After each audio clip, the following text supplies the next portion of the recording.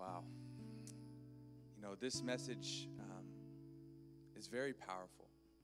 As we think about our own stories, there's many of us that are sitting right here that are here because somebody invited you.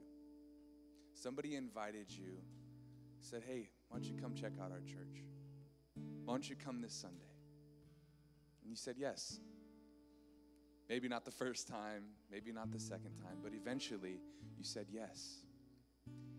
Now imagine how much your life has been changed because you said yes to that invite.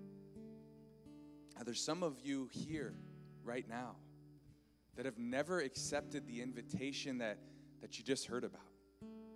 You're sitting here, but you haven't accepted the invitation of God's grace to you, the free gift of eternal life. So right now is your opportunity to accept that invitation. Jesus says he stands at the door and knocks, and anyone who opens the door to let him in, he will eat with them. He will have intimacy with them. He will dwell with them forever. So if that's you and you've never accepted the invitation and you feel the knocking of God on your heart, I want to give you an opportunity to accept the invitation. If that's you, just close your eyes with me right now. And just in your own heart, say to God, I thank you for giving me Jesus Christ, for giving this world Jesus Christ to save me from my sins. And right now, Jesus, I want your forgiveness. I want you to forgive me so I can have eternal life. I ask that you would come in to my heart. I open the door now. And I ask that you would accept me and save me. And help me from this day forward to walk with you for the rest of my life. In Jesus' name, amen. And if that's you and you made that decision today, on this connection card here, you can pull that out. And at the top of the card, it says, I made the decision to follow Jesus. And if that's you, we don't want to embarrass you or make you come up here or raise your hand or anything. We just want to follow up with you. We want to know what's been going on in your life, and we want to walk alongside you. So just go ahead and check that box.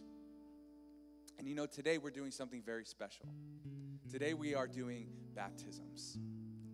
And baptisms are symbolic of our new life in Christ. That when we go under the water, it's symbolic of our old life, going under the water with Christ, dying with Christ. And when we come up out of the water, it's symbolic of his resurrection, being raised to new life. Now, you might be in here for the first time. You just made the decision. And I want to tell you, now is the time to proclaim to the world that you belong to Jesus Christ. And if you have yet to do that, now's the time. If you've been walking with Jesus and you haven't been baptized, today is the day. And we have everything for you. We have the shirts, we have the shorts, we have the towels. Pastor Tosh is standing back there. Those are the shirts that we'll have for you, made new. Made new. Today's the day. Don't wait. Now, what I just dropped down here is what we were talking about. The power of an invite. This invitation that you guys have in your program could change someone's life for eternity. That's amazing. But the most powerless invitation is the one that's never given. If you want to see God move, trust him with this invitation. If you want to be the light that God says that you are, trust him with this invitation. This is an opportunity to be the light that God has called you to be. And as a reminder that you are the light, we're also going to give you guys we're going to hand out these keychains that reminds you that you are the light of the world.